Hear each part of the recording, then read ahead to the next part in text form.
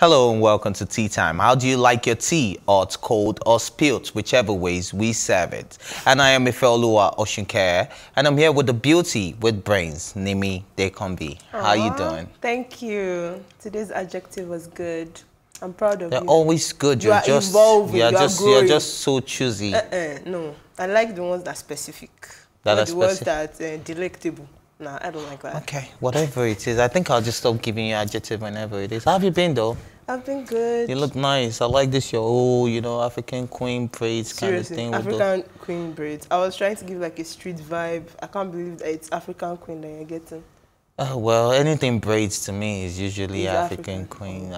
Yeah, apart from the fact that it's blonde. So you have issues with the fact that it is blonde? I don't have issues with it. That it's just not African. Oh my God! It's not African enough. Here we go again about what is African and what is not African. We don't have blonde girls in Africa. Really? You think so? They're not Africans, but there are some Australians who are black and have blonde hair. I'm talking about Africans, man. Well, they are dark skinned, so. Anyways, that story for another day. Let's talk about the story for today, which is on the coronavirus lockdown and racial protests. Derailing graduation for American students, celebrities and political figures united for YouTube Originals Dear Class of 2020, which took place on Sunday, June 7, 2020, featuring speeches on race, congratulatory remarks from Beyonce, Lady Gaga, and a host of others. I believe in my heart that the people who are going to make this change happen are listening to me speak right now. I know this is true because it's you who are the seeds of the future. You are the seeds that will grow into a new and different forest that is far more beautiful and loving than the one we live in today. The world feels broken right now. It is broken right now in so many ways. But, you know, you're taking your heartbreak and your outrage and you're putting it into action, and you are showing that your generation is the one that's going to heal this. Dear graduates, please remember to take a little bit of time to give thanks to your family members and the community who's been such a big support system for you. You are achieving things your parents and grandparents never could imagine for themselves. You are the answer to a generation of prayers. Now, some of you might be the first in your family to graduate from college.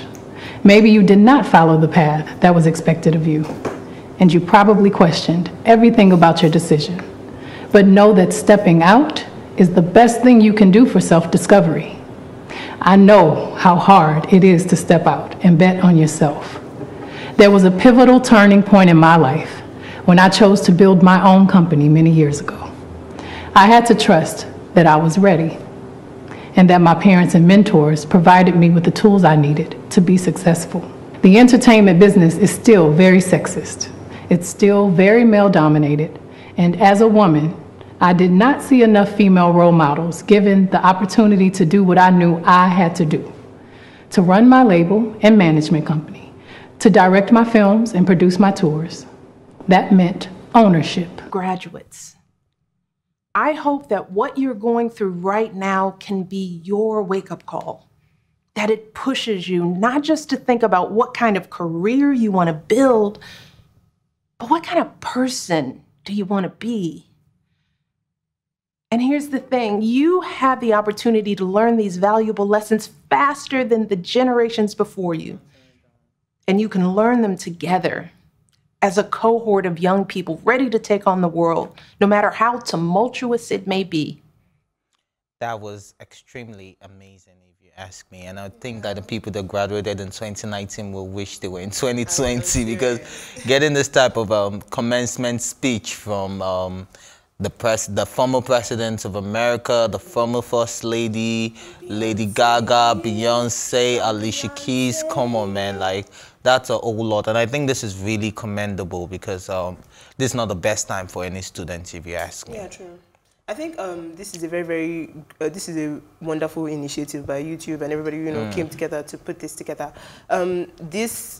The video had a lot of like huge people. When I want to think of people that are big in any industry, you know, Beyonce, BTS, Lady Gaga, Alicia Keys, those are huge names. And then former President Obama and his wife. So I wish that I was even part of like the 2020 graduating class, because this is really huge.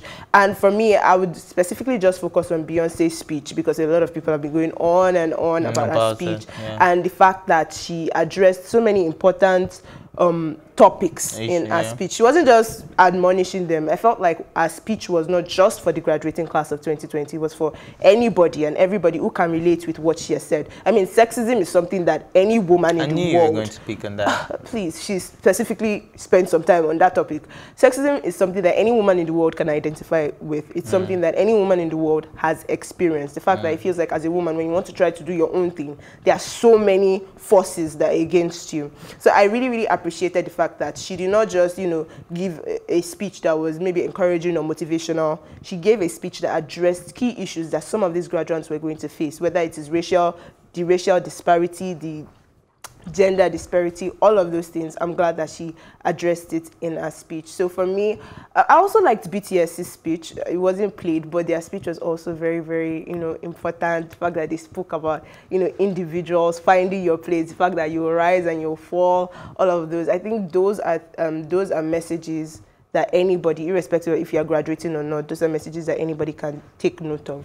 Yeah, and I totally agree with everything, mostly Beyonce. The rest of them spoke amazingly well as well. But like you said, Beyonce touched on a lot of topics that are actually bothering on a lot of people's minds right now, because she also spoke about being okay to fail, because she even used herself as an example that, yes, she has 24 Grammy Awards, but she has 46 losses. So it's okay to lose, but just realize exactly what you want and go for it. She also dealt on the fact that you need to be well vindicated within yourself that this is exactly what I want to do before you go for it. So don't just jump on a bad wagon because you're a graduate now. You just feel like, okay, I could do this because A is doing it or B is doing it. Know that this is exactly what I want to do and go for exactly what you want. But we really need to move on.